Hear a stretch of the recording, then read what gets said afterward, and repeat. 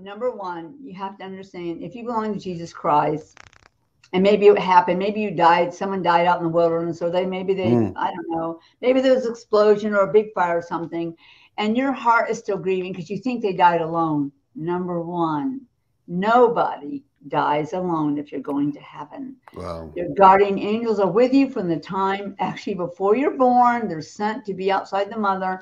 Your guardian angels, when you step out of this body, have been present when a lot of people have passed. It's quite wonderful for me as a seer. I would see all the angels rush in the room if I was in the hospital room. But so many of the angels would literally rush in the room and gather around the person who is about to pass. And then they literally, sometimes they'll hold their hand out, and it's at that moment they will step out of their body. You know, when it said Jesus gave up the ghost, that means he let go of the spirit man so he could leave his physical body on the cross. Well, that's the same thing that happens when somebody dies. Your physical body lets go. It stops breathing. Your spirit man steps out on its own. You got your arms and your legs just like you do now. Excitement floods your being. Wow. I There's like that. no fear, no pain, no sickness, no disease, nothing missing. You are perfect in every way, your spirit man, if you're a believer. You're young looking. Jesus may come himself to get you. Sometimes he'll bring a family member with him to meet you Oh, on really? his own chariot. So all I know is that joy floods you right then. The second you give up this physical body, no matter what state it's in, you are filled with the life of God, the excitement, expectancy, knowing you're going home to heaven. You don't even still know how that's going to happen. You don't even care. You're so excited. Here's your guardian angels with you. You know, sometimes Jesus, or sometimes a family member actually may be allowed to come from heaven to go up with you. And it depends on if you go. I see these glorified like elevators. One appears, it opens, and your angels escort you into that thing and zip you right up there. Sometimes you go by chariot. There's different ways that you can be taken to heaven, but you're already filled with life and excitement of life.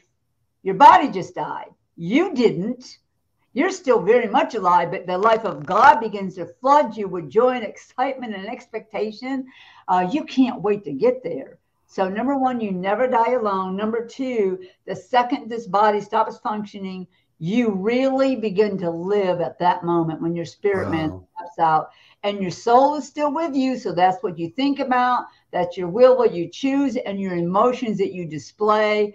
All that is in you, only there's nothing negative. There's, like I said before, no fear, no pain, no handicaps. Can you imagine some people seeing for the first time that were blind? Crazy. Some Wow. people who Wow. couldn't walk can now run. They can jump. It's a time. It's a time of celebration.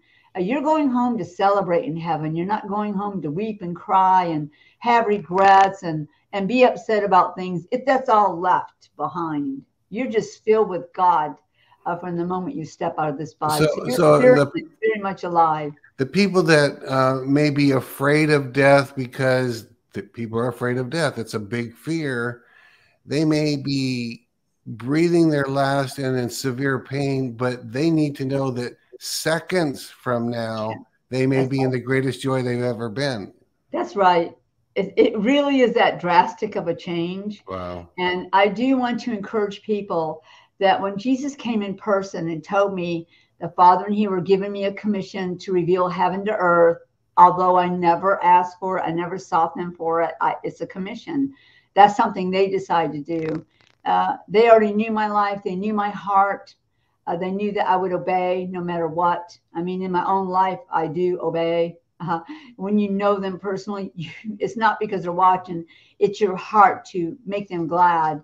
And the more you obey, it becomes like breathing. What does that mean? That means you don't even, sin's not an option. There's no sin. I don't sin. Why would I sin? I Yeah. have relationship with those who hold life itself. I want to bless them. So I've learned the joy of obedience. There's nothing like it. You're so free of evil and darkness. There's no darkness in me. I'm filled with the light and the life of God. And that's how you feel when you step out of this body. This life is left behind. You don't forget your loved ones. You start making places for them to visit, preparing them for them to come to heaven. You sing happy birthday to them even though they don't keep track of time, they know when your birthday is on the earth. They'll go to a portal in heaven and literally sing to you happy birthday. And then they will go get a gift in heaven and take it to your mansion. So every year you are a part from however many people you go out there. That's why so many people have so many gifts. They won't forget you. And when you step out of this body, you're so filled, knowing you're about to see the face of your Lord, the face of his Father, and all that heaven has been prepared for you. You're excited.